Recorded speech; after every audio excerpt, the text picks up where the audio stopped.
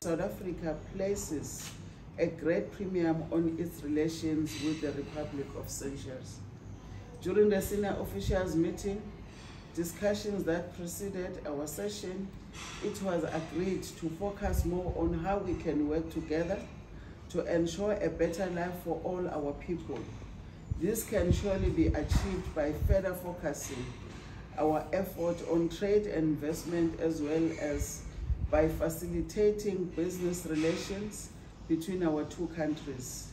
We know that our respective business sectors are keen to continue trading with each other and investing in each other's countries, and therefore we as governments need to ensure that we create a conducive environment for increased economic activity. We've agreed that there will be a midterm review.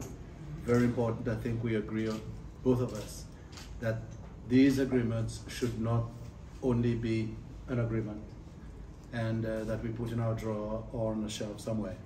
We need to make sure that whatever we've talked about, whatever we've agreed on, are actually implemented.